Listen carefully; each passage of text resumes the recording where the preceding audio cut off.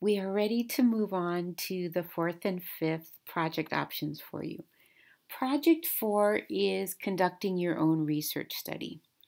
So if you were so enamored with methods of research, Education 504, that you want to conduct your own study, this is your chance.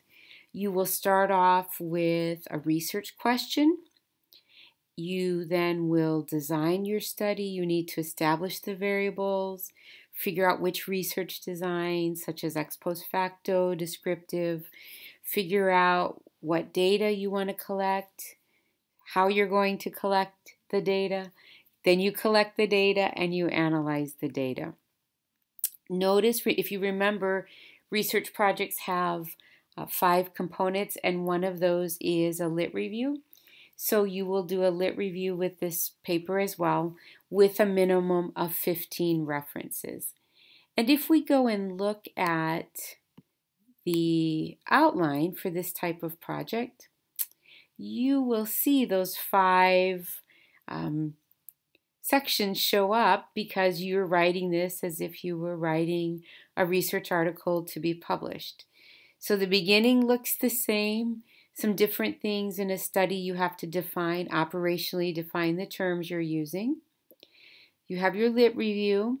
Section 3 is your methodology. Section 4 would be your data presentation and analysis. And then section 5 is your summary, conclusions. You look at validity, threats, that type of thing. So you'll notice that the research studies out of all of the projects are the ones that are shortest in terms of page length.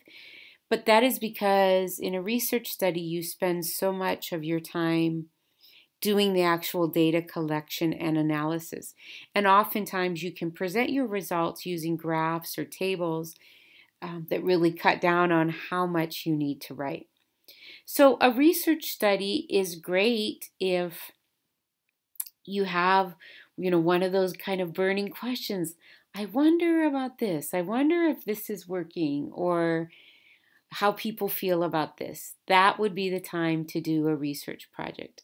And most recently, I've had a couple just recently, one looking at bilingual versus monolingual students in terms of their reading ability. That was an ex post facto study. I had another one that did a quasi-experimental study where two different groups in tutoring received, one had the same old way that they had been tutoring kids to improve their, I think it was the reading skills. And then the other one had a newer approach, and they compared to see what kind of results each of the groups got. The final project, and I don't get as many of these, it's really a variation of the research project, where if you're at a site and you have something already going on, that maybe you've instituted a new discipline plan, or you're trying out a new process for recess or lunch, or maybe you're trying out some new curriculum, and nobody has really gone back to see how effective it is. That's the time when you can do a research or an evaluation study. You need to figure out what needs to be evaluated, how you're going to evaluate it. You also have a lit review where you are looking at what the research says about whatever you're evaluating. And then at the end, you write up your findings and your recommendations. So if we go and look at the outline for that type of project, you will see, almost there, cover page abstract, you have your statement of need, lit review, your evaluation design where you describe what tool you're going to use to collect data to do your evaluation, how you're going to do that. Then you have your write-up of your evaluation. What were the results? What were the next steps? Once again, these papers tend to be shorter in nature because you're doing a lot on designing that evaluation tool or tracking down an evaluation tool that already exists. So those are your 5 options. Let's take a look now then at what you need to do to get started. The first thing is I would recommend that you brainstorm the topics in education that you are the most passionate about. And from there, then you're going to think about, all right, and you'll have a list. If somebody asks me, I'm passionate about cooperative learning, I'm passionate about dual immersion, working with English learners, I'm passionate about student engagement, I'm passionate about working with diverse populations, I'm passionate about helping lower socioeconomic students succeed and move on to college. Those are all things that come to mind just off the top of my head. From there, you want to pick, all right, what am I most passionate about? Or which do I feel like I could contribute the most to?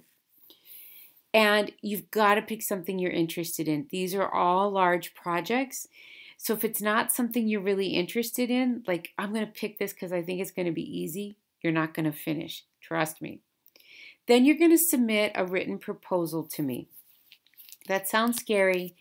I want a purpose statement, which is one sentence about which of the 5 projects you're choosing and what your topic is. And then just give me a short paragraph describing the rationale and the need for this project. I want to see where you're coming from. I gave you 2 samples here. You can see they're not very long, but you can see I'm labeling which of the 5, what is my topic, and then why. Why is this important? Here's another example. And I've already showed you the date on the syllabus when that's due. Submit it to me. I will get back to you that day, the next day, give you some feedback. Sometimes people pick these huge topics. For example, I want to study all the disabilities. I think that would be a lifelong paper, right? Let's narrow it down to a couple, right? Do you want to look at learning disabilities? Do you want to look at some behavioral issues? And let's narrow the focus down. So I'll give you some feedback like that, or if it looks good, I'll say, go for it, looks good. And then you have the green light to go ahead and start working on it. One of the things that I want to suggest to you, especially if you're doing the first 2 lit surveys, sometimes people think, oh, I'm going to get all 50 sources first. Don't do that. That's overwhelming.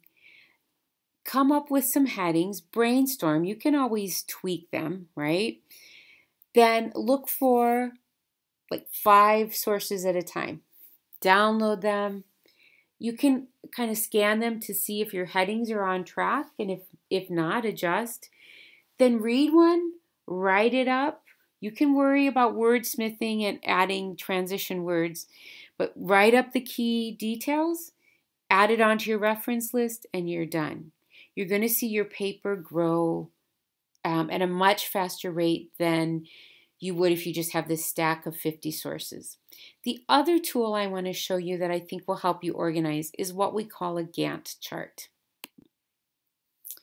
Here is a sample Gantt chart that we did up on an Excel spreadsheet so that you can just type in it.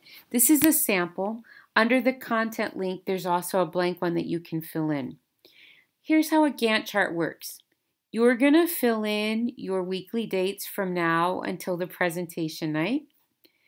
And then whichever one of the 5 projects you choose, chunk it. By that I mean break it down into bite-sized pieces. So this is an example of one of those proposals that I showed you about doing the integrated units. Here you can use an X if it's something that you can get done in that week. You can do arrows if it's going to go over longer than a week.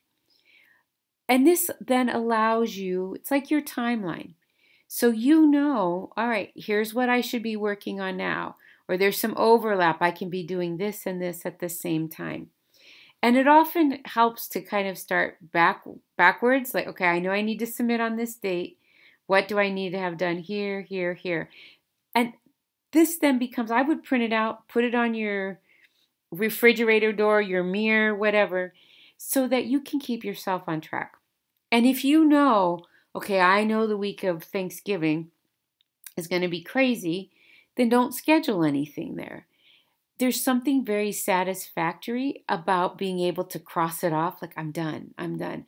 And before you know it, you'll be down here on step 10, right? You're like, wow, I can't believe I already started that.